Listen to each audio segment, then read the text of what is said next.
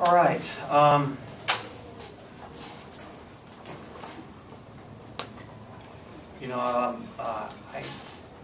loved how my team bounced back tonight. I thought that after that tough one on Thursday that they showed a lot of pride in who we are, and played what I thought was a stellar game. Just I thought intensity was there all game. I think defensively we were getting after them, and I thought on the offensive end we were patient. We shared the ball. We didn't turn it over, and we kept grinding. It wasn't an easy game. That team was really quick and more athletic than us at all 5 positions as far as their quickness goes.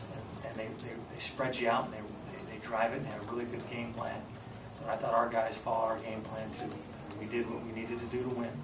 We rebounded, we didn't turn it over, and we threw it inside. And I give Zane Johnson a lot of credit. He only had 4 points, but he held their leading score to 10 points underneath his average. And he affected winning. And sometimes you don't always do it by making shots. There's a lot of different ways.